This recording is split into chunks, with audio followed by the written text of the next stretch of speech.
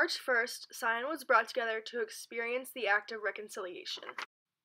While reconciliation wasn't mandatory, many of the students chose to go, and those who stayed took the time for careful reflection and meditation. Speakers came forward to tell their own stories of how they have experienced love and mercy throughout the years. After reconciliation, faculty and students were asked to tie a piece of colorful tulle around a barren tree branch as a reminder of times when they had received or given mercy.